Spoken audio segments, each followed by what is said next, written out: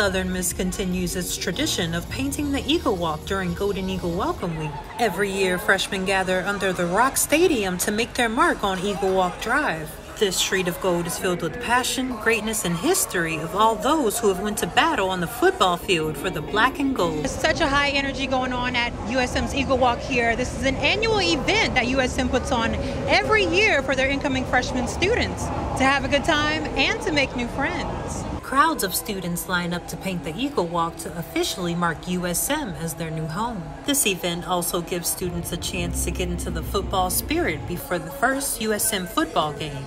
The event is sponsored by the Southern Miss Alumni Association and began in 1997.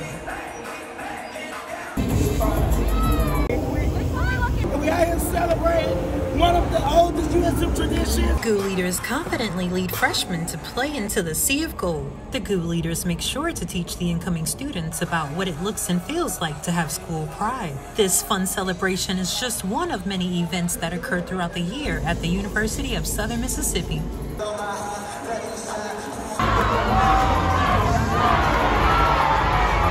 Students get a chance to wash off all the paint after getting down and dirty, while some decide to keep it on them to show their pride. This is Soraya Bonds with Southern Miss TV.